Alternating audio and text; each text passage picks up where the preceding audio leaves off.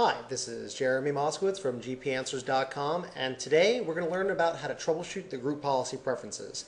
This is actually a very advanced topic, and so what we're going to do is we're going to turn on this thing called group policy preference tracing. Now here's the deal, hopefully you'll never have to use group policy preference tracing, but it's there if you need it. And the idea is that if you're having trouble with any of the group policy preferences client-side extensions like shortcuts, files, drive maps, any of the 21 group policy preferences extensions, you can turn on what's called group policy tracing about that extension. So what I've done here is I've kind of pre-canned what I want to show you here just to make sure it all goes perfectly. And so what I've done here is I've got performing group policy tracing.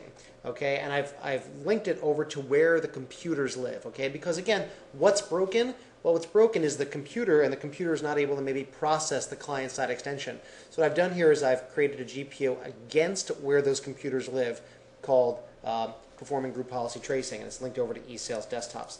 So if I click edit here, what I've done is I've pre-created this situation here. So under admin templates, system, group policy, you'll see that there's a little thing called logging and tracing underneath that. And what I want to do is, let's say I was having a problem with shortcuts. I'm not, but let's say I was having a problem with shortcuts. What I could do is I could click on the configure shortcut preference logging and tracing options, and in doing so I can enable it and turn tracing on.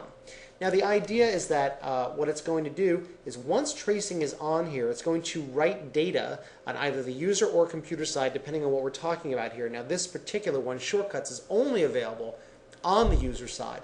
So if I turn on user side tracing here and click OK, the very next time the computer connects back, it's going to get the signal, oh my gosh, I need to do very important tracing logging. So again, what tracing logging is that it's sort of in-depth descriptions of everything that the preference item thinks that it's doing.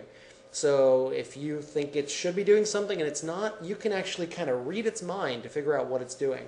So over here on computer 1, if I run GP update, all right, I've already got that thing enabled. I've already got a shortcut preference item over there, and maybe that preference item isn't working perfectly. It is, but let's say it wasn't.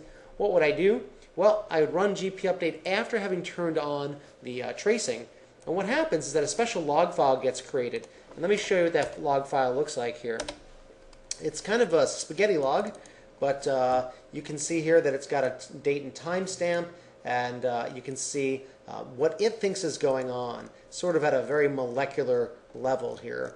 You know, if there was a link error or there was some other problem, or I don't have a problem now, so everything is succeeding correctly, and the status code is returned all zeros, which usually means all good.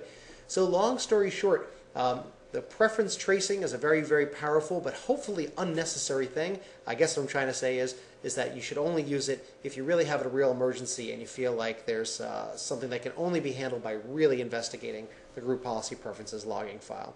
So I hope that gives you what you need to know for now, and that's it. So for more information on group policy and group policy training and group policy preferences, come visit me at gpanswers.com. Thanks so much. Talk to you soon.